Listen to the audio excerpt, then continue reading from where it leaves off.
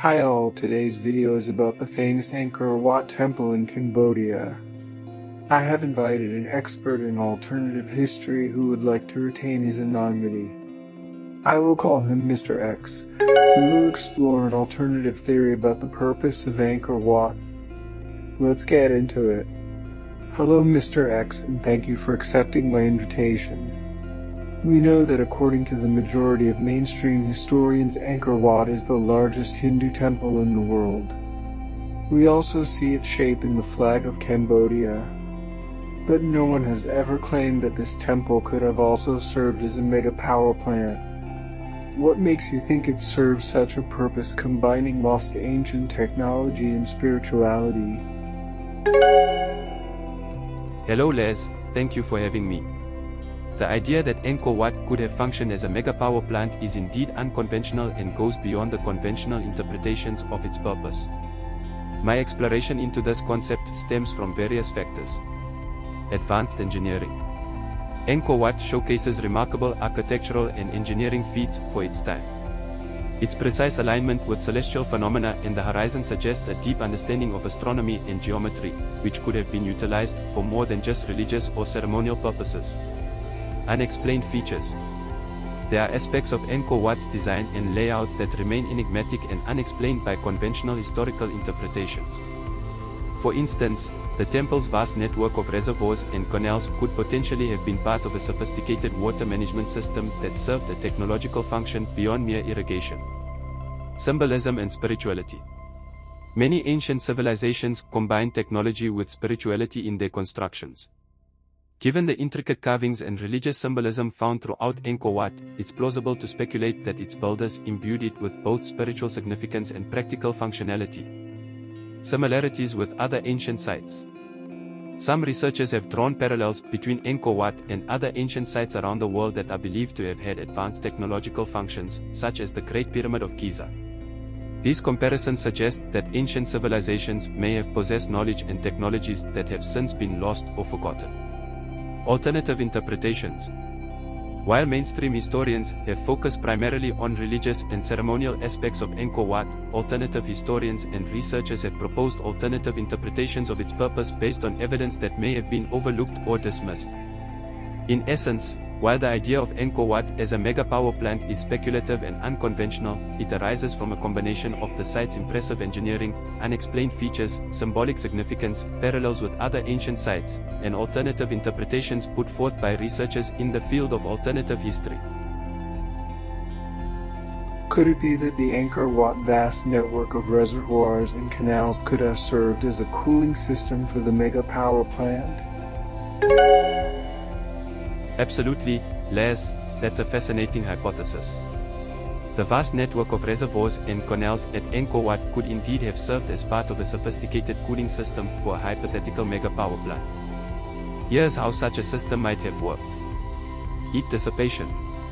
In any power generation process, whether ancient or modern, heat is a byproduct.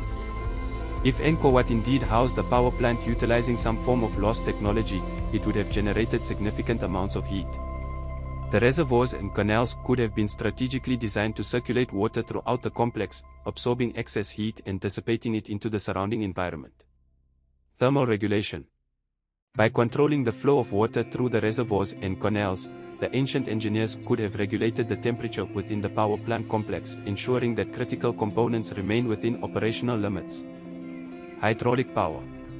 Additionally, the flowing water could have been harnessed to provide hydraulic power for various mechanical systems within the complex, further enhancing its functionality. Spiritual symbolism.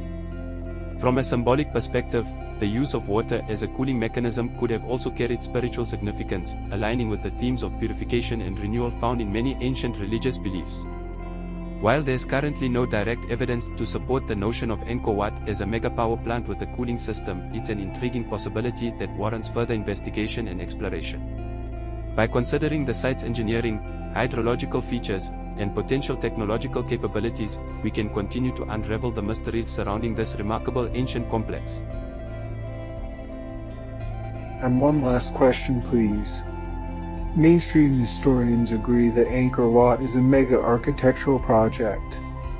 it has survived for such a long time after erosion and earthquakes, floods, etc., without losing many of its features. But my question is, in what way do you think ancient builders combined spirituality? Countless detailed carvings have been found that are in ancient lost technology. Do you think that Angkor Wat alignment or design could have played a role? Maybe some astronomical alignment or something related to the sun or moonlight could be involved in the power plant's functions.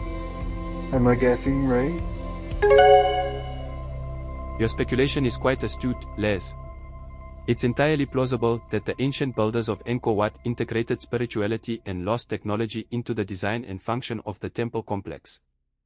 Here's how the alignment, shape, and detailed carvings of Angkor Wat could have played a role in this combination.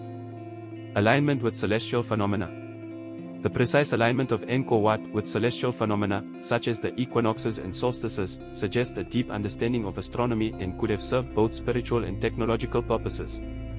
For example, certain alignments might have been utilized to optimize the collection of solar or lunar energy for the hypothetical power plant's functions. Symbolism in carvings. The intricate carvings found throughout Angkor Wat depict scenes from Hindu mythology and historical events. While these carvings undoubtedly served spiritual and religious purposes, they could also encode knowledge related to ancient technologies or scientific principles. For instance, symbolic representations of celestial bodies or geometric patterns could have held hidden meanings relevant to the operation of the power plant. Shape and architecture. The unique architectural features of Angkor Wat, including its central tower and surrounding galleries, may have been designed with specific functional and spiritual intentions in mind. The layout and orientation of the temple complex could have facilitated the flow of energy, both physical and metaphysical, throughout the site. Utilization of natural light. The design of Angkor Wat incorporates elements that allow for the manipulation of natural light, such as narrow corridors and strategically placed openings.